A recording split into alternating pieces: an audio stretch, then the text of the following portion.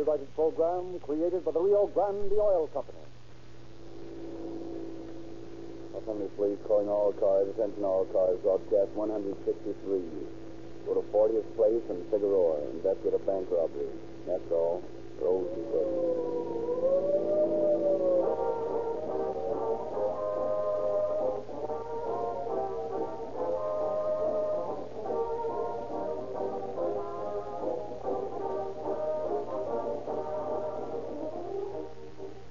told you many times in these broadcasts that Rio Grande cracked gasoline is by long odds the favorite motor fuel of the law enforcement and public protective agencies of our local government.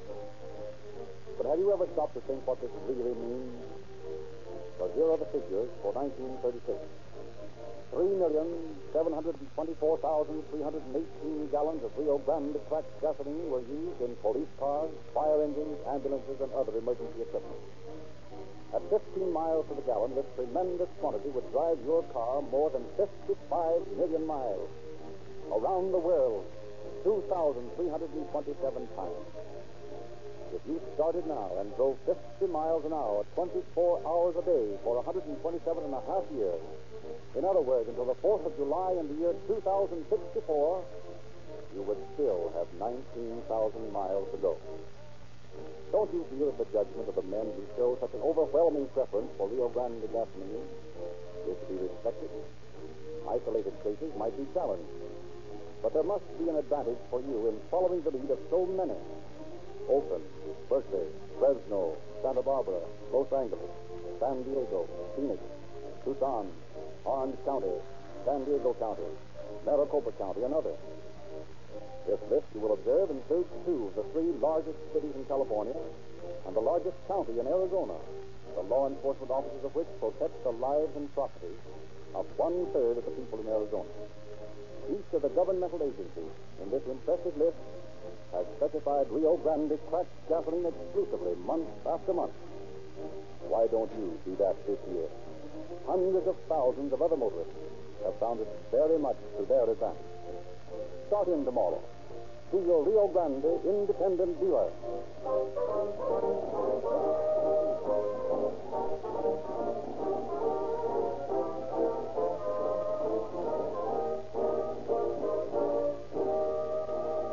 Once again, we present Chief James E. Davis of the Los Angeles Police Department. Chief Davis. Good evening, friends. Tonight, I am not going to follow my usual custom of talking about the crime to follow on calling all cars. Instead, I should like to say a few words about a situation that has become a crisis here in Los Angeles, the problem of traffic fatalities. As 1937 ushered itself in to the accompaniment of joyful celebration, it left an old year behind it that had rolled up the staggering traffic death figure of 1,040 persons. In 12 short months, 1,040 people, just like you and me, lost their lives on the highway. 3/4 of them because of the carelessness on someone's part. A new year has started, and already the deaths have started piling up. That is why I say it is a crisis that cannot be allowed to go on unchecked. So tonight, think it over, and then drive accordingly. If you, as citizens, will help by driving carefully and thoughtfully, perhaps when 1937 rolls into 1938, you will have been instrumental in letting some person alive today live another year. Who knows? That person might be you.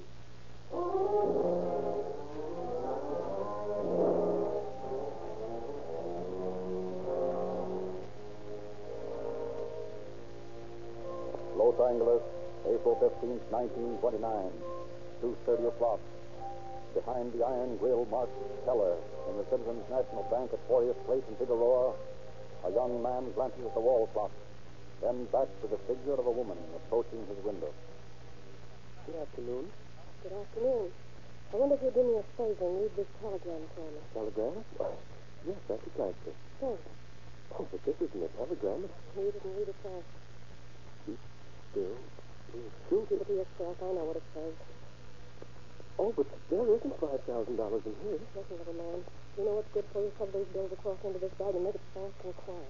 All right, I will. Here you are. This is all I've got. Fine. Now listen. You read in that note about being covered by 3 guns. If you make a crack to anyone about this for 20 minutes after I walk out of here, it'll be the last thing you ever say. Understand? Yes, I understand. And don't forget it. Say that.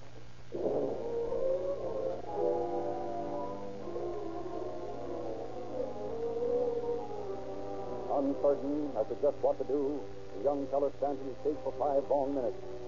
The woman's warning words ringing in his ears. Don't tell anyone for 20 minutes or else. Then, by a supreme effort, he shakes off the fear that binds him and hurries to the chief teller's office where he tells his story. And when he is finished, a stony silence is his only answer. Then, Do you expect me to believe that? Expect you to believe it. Of course, it's what happened. A woman walked in and asked you for all the money, and you just handed it over and then stood there for 5 minutes before telling anybody. Well, she told me I'd be killed if I moved for 20 minutes. I didn't want that to happen. Oh, no, of course not. And you didn't want anybody to find out about it until your confederate had plenty of time to get away, did you? What are you talking Just about? that. You thought you could get away with this little scheme. You thought everybody would believe your story about a holdup. Well, it won't work. But it's what happened. I don't believe one word of it. And I don't think the manager will either. However, we'll just go up to his office and see. Come along, Mr. Brown.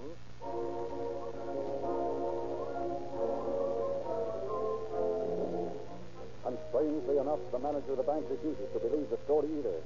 With the result, the young fellow, after an hour of futile explaining, is discharged.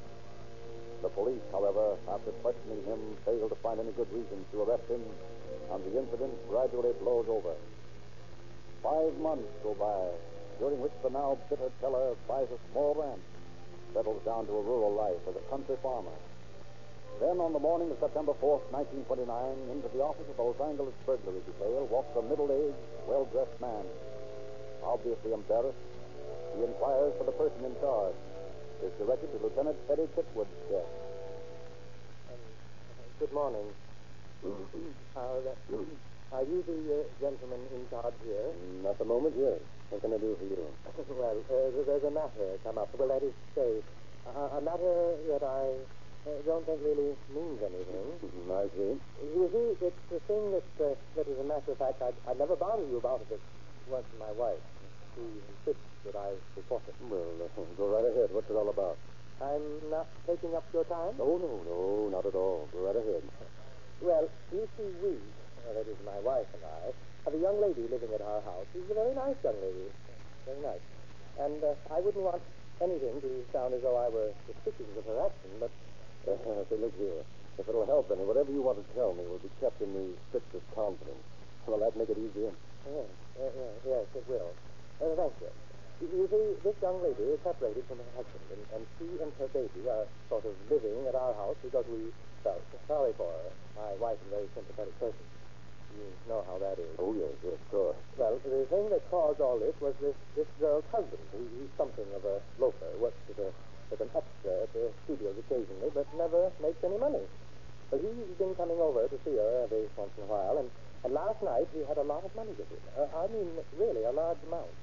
Well, naturally, my wife thought it kind of strange, and as a matter of fact, so did I. But it isn't our business, and, well, I resolved for letting it go. But you changed your mind? Yes. Well, that is, my wife changed it for me. She feels that you should know about it, and she said that if I wouldn't come down, she would. So I came down. Did this man say where he got all this money? Oh, no. Naturally, he didn't ask him. But I noticed that it was mostly all in $20 bills. That seems rather odd in itself. All 20s, huh? Yes. Well, if you leave your name and address and phone number with me, I'll look into it and let you know. What's this girl's husband's name? Martin. Jim is his first name, I think. Jim, yeah, Martin. And you say he works as an extra occasionally? Yes. He's some friends of his. All right. I'll look into it and let you know. And thanks a lot for coming in. Oh, that's quite all right.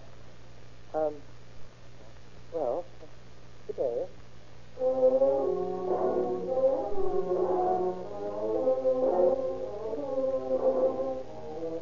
Lieutenant Kitwood, although not expecting to find anything, browses through several recent police bulletins, finds 2 on men wanted for bank robbery, glances casually through the data on them.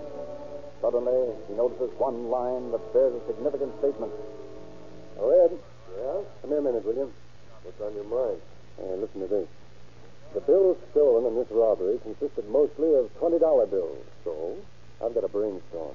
You saw that fellow I was talking to a while back, middle-aged fellow? Yeah. And he came in to tell me that a young man whose ex-wife lived at his house flashed a roll of 20s last night. A young man that never has a dime to his name. You figure he might know something about this bank job? I figure we might do well to have a talk with him. Okay, when do we start? Well, I think now would be as good a time as any. We'll take this bulletin with us and see how the description checks. Come on.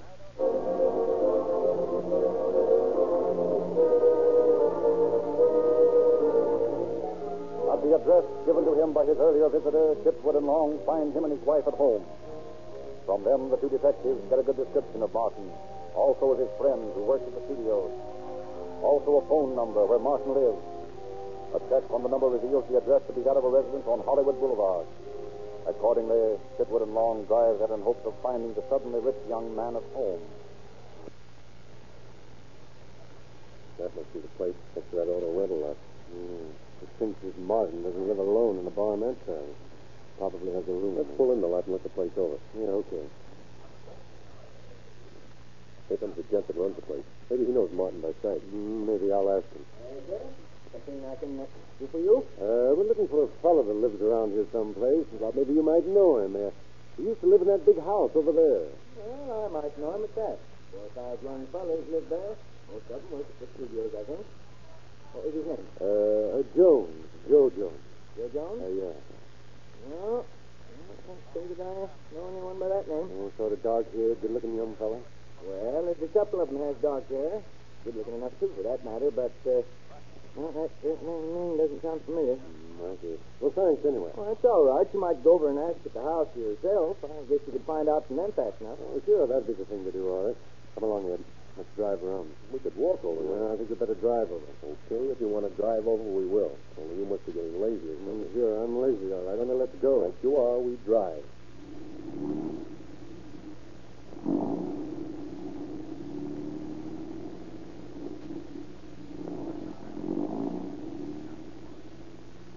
Guess we turn right here. No, keep going straight ahead. But I thought we were going to find out. I know the house, but we're not.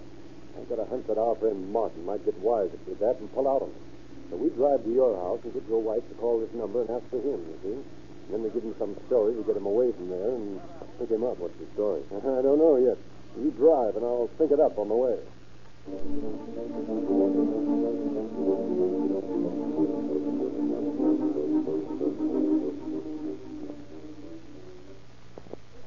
What does this mean?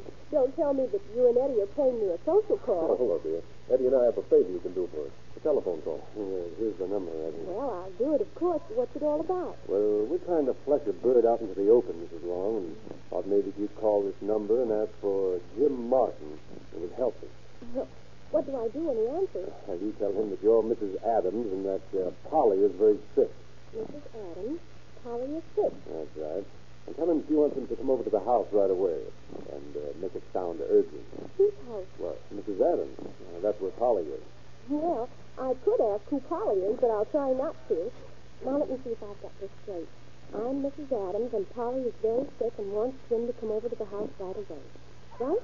Perfect. Will you do it? Of course I'll do it. But you better come along with me while I phone, just to prompt me if I forget. All right, I'll stand right beside you. But the main thing is make Jim go over to Polly.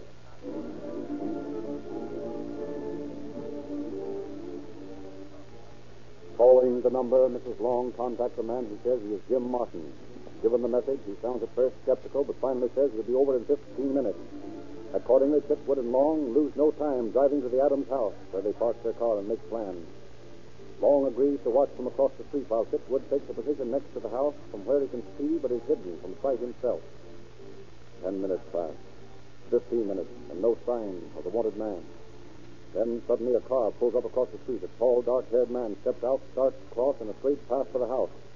Waiting until he's certain, Chipwood watches. The man crosses the lawn, almost reaches the porch steps. Then, making no noise, he walks up behind him, takes his arm. Hello, Jim. Huh? Say, what the devil is this? Where are you headed for, Jim? I was just looking for an address, and my name's not Jim. Not Jim. Jim Martin? No, I never heard of him. What is your name? Smith, Bill Smith. Bill Smith,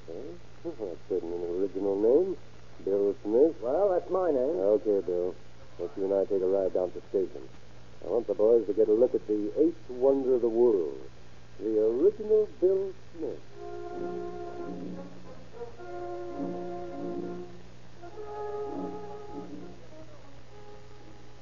But on the way to the station, Chitwood changes his mind and decides to talk to his suspect first. Driving to an isolated section of Hollywood, Long parks the car under a huge tree, turns off the motor. Hey, what's the idea of stopping here? I just have a desire to see what you've got on you before we go any further, that's all.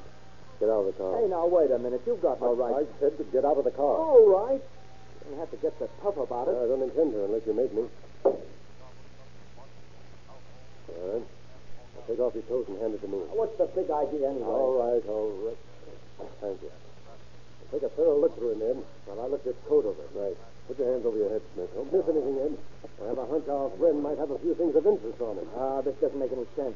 I don't know what you're looking for, but you won't find anything on me. Oh, no? What's this, then? I don't know. You don't know? Oh, that's funny. Can you imagine a fellow carrying a roll of $20 bills around with him and not knowing it, Ed? Oh, it's got a nice neat stamp on the package, too. Bank of America, huh? Where did that come from? You mean right now, or when you stole it from the bank? What do you mean, stole Now, look, Mr. Bill Smith. For your information, we've got the finger right on you for that bank job. Now, what I want to know is, do you want to take the rap alone, or do you want to tell us who your pals are? I didn't have anything to do with any bank job. I guess that means you want the whole rap yourself, huh? You can't prove anything on me. Oh, that's what you say. I know different. Come on, Ed. Let's take this lad to his future home. Maybe a few hours there will loosen his tongue.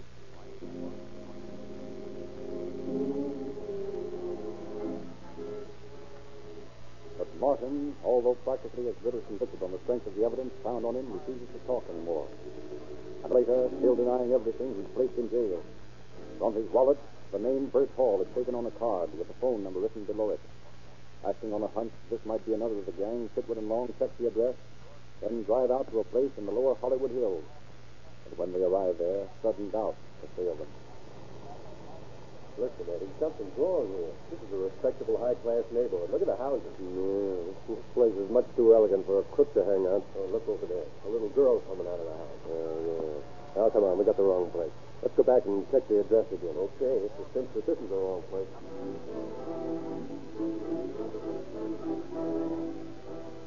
But back at the station, another check proves the address to be the same as the phone number, and Chitwood and Long decide that high-class neighborhood or no high-class neighborhood, they're going to investigate.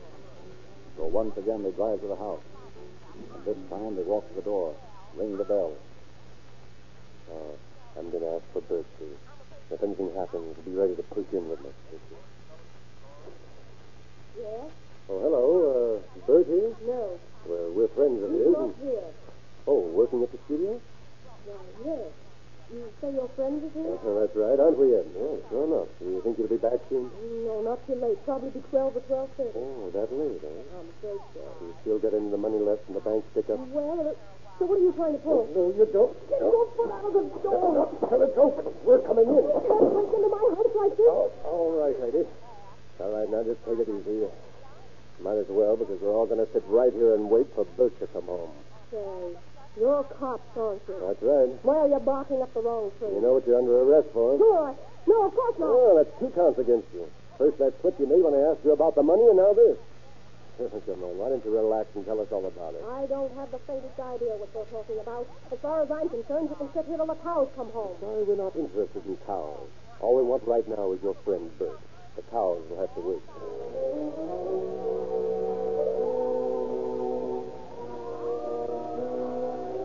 Convinced that they're in the right place, Chitwood and Long settle down to await the missing Bert's arrival. Several hours go by and no sign of him. At 11:45, Long decides to go outside and keep his eye out in case the man might arrive and get wise. Chitwood and the woman sit inside, staring at one another. Suddenly, she grabs her jaw, a look of agony on her face. Oh, What's the matter? oh, my teeth. God bless them. Every once in a while it starts to hurt like this. Anything I can do to make it feel better? No, if I could go into my room and lie on the bed, I could put a cold compress on it. That stops the pain. I'd lie down here on this couch. No, I want to lie on my own bed. It's more comfortable. You can come in there with me. I can't see what's wrong with right here on the couch. I want to lie on my own bed. Okay, then, all right. Thanks. If right in here. Wait a minute. What? I don't like the idea. You want to get in there too badly. I think I'll call my partner and see what you're up to. Oh, it's nothing. It's only that my tooth hurts so. Is it? Better not make any fast moves when I open this door. Go ahead. Come here a minute, fast. What's up? Not just here. Come on in. Keep a close eye on this woman while I look into that bedroom. Something tells me all is not as it should be. Okay, go ahead. I'll watch it. Anything starts, you take care of her, and I'll do the rest, right? There's no one in here. Let's see what's so interesting about this bed. Oh, so this is the answer, huh? These nasty-looking guns. Yeah, they're loaded, too. Well, two more. What's the idea of the arsenal, lady? You don't feel like talking, huh? Well, I can tell you instead, then. You thought I'd call for that toothache gag and walk in here with you, huh? Then all you have to do is reach under the covers and grab one of these guns and blast me to pieces. Is that right? Yeah, sure. You still don't feel like talking. I don't blame you. Well, let's see if there's anything else under here. Well, now, isn't this a nice little nest there? What have you found now? A roll of 20s big enough to choke a horse. Well, it just about stitches it, doesn't it? I'd say so. All we got to do now is just sit tight and wait for Bert. And won't he be surprised when he gets there?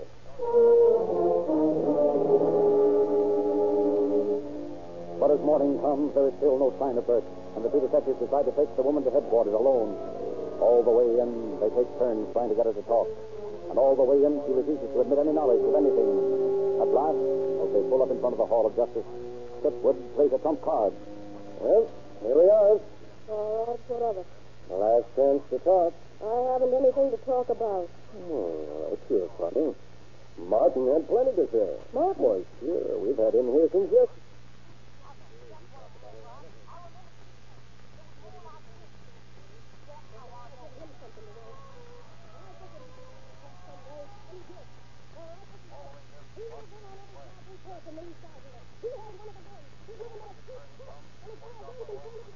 He's right behind bars. For a full 15 minutes, the woman continues her tirade. But when it's all over, she shows Chipwood and Long where the rest of the stolen banknotes are buried behind the house. The only thing she won't tell is where Bert is. But Chipwood and Long, after placing her behind bars, face Martin with her accusations. And as a result... All right. If that's the way she's going to play, then I'll play the same way. Why, she's the head of the whole outfit. She's the one that pulled the actual stick-up. And she's the one that planned them out. And that husband of hers, Bert, was right with her all the time. They're the ones that engineered everything. I only helped. You know where I can get a hold of him? Well, I know he worked at the World Picture Studio. If he's not there now, they can get him. Well, that's fine, Martin. In fact, it's better than that. It's perfect. Come on, Ed. We're going to haunt the studio.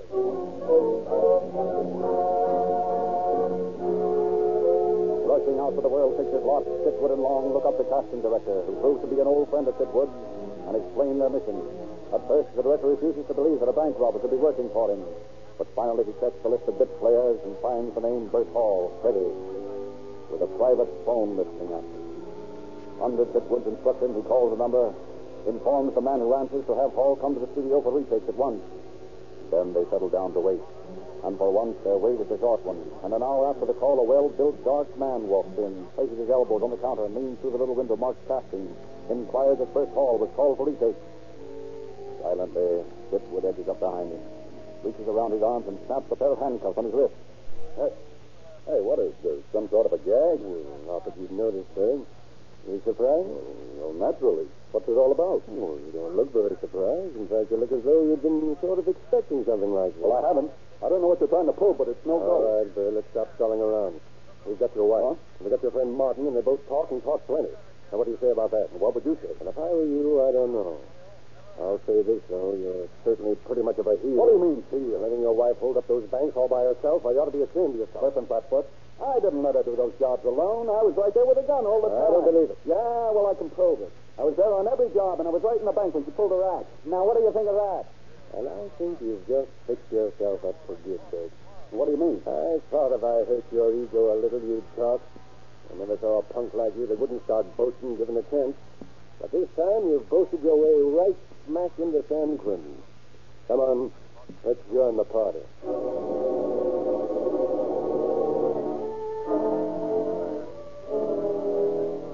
A few days later, a somewhat chagrined Chief Keller once again faces his ex-employee. prepares to make amends. Well, young man, it's good to see you again. Thank you, sir. You know, of course, why I sent for you, sir. Yes, sir. I guess so, sir. Naturally, when I saw by the papers that the police had found the criminals who robbed the bank, I realized that perhaps we've been a little hasty about you. Thank you, sir. A little hasty, but I've good news for you. I want to offer you your old job back. Well, thank you, sir, but you see, I don't want it. You don't want it? No, sir. You see, if I hadn't been fired, I might never have known what a farm was like. But, well, I was fired, and now, well, sir, I don't ever want to leave my farm. I don't want to work in a bank again as long as I live.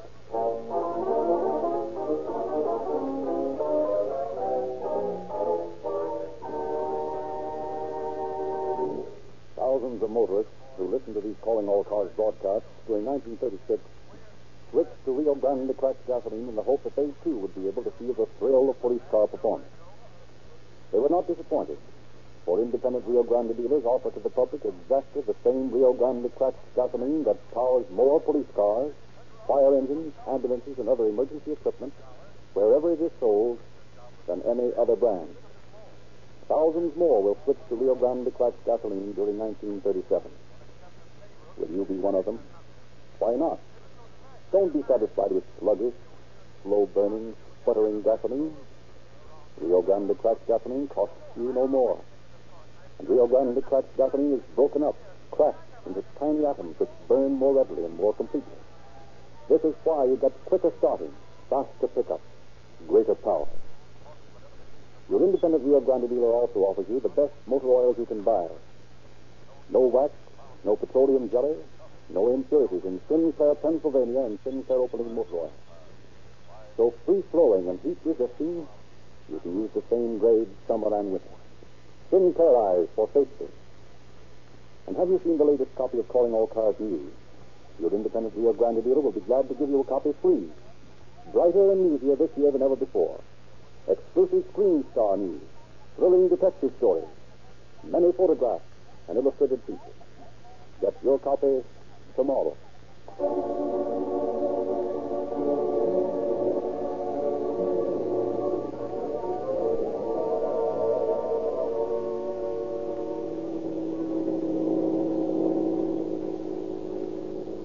Police calling all cars. Attention all cars. The cancellation broadcast 163 regarding a bank holdup.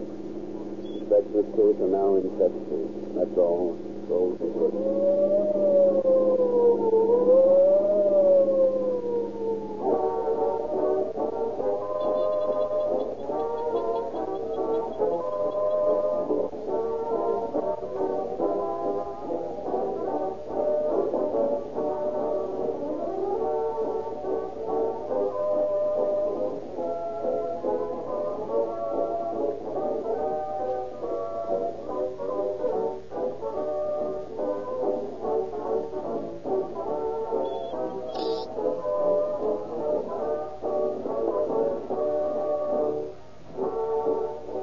Your narrator, Frederick Lindsley, bidding you